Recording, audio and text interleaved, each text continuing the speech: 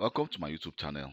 In this video, I'm going to show you how to configure Microsoft Outlook in Windows 11 for the first time.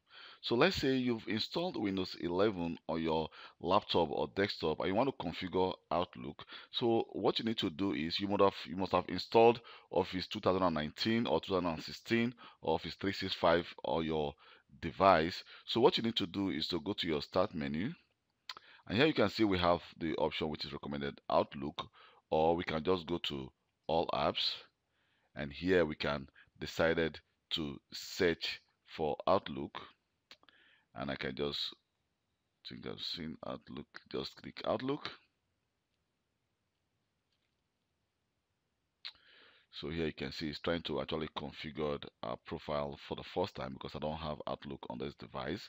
So this is the account which is actually registered to the Office 365 on this device. But if this is not the right account, you can actually just delete this account. Delete this account and enter the right one. But this is the right account, which I'm going to leave it like this.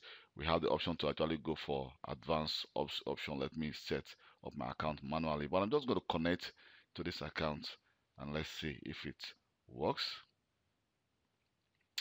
So it says account successfully added, and it's a Microsoft 365 account.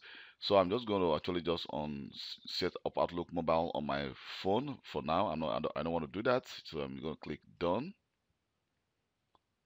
So it's loading my profile.